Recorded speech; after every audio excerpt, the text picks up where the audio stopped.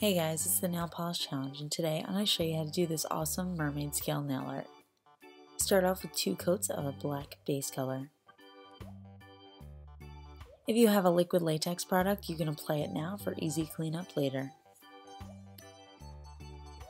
I'm using these scale stencils from What's Up Nails. I'll put a link for the shop in the description below. Place the vinyl onto your nail and press it down firmly.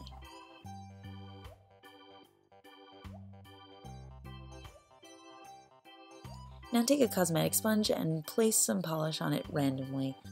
I'm using a bunch of polishes from Zoya. You can check out the blog post that I link below to see which specific colors I'm using. It's best to use shimmery or metallic colors for this, so it'll show up against the black better. I'm using a bunch of blues, greens, and purples.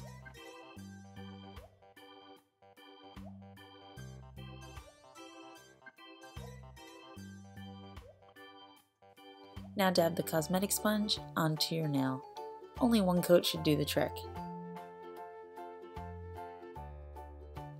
Before the polish dries, make sure you peel off the nail vinyl.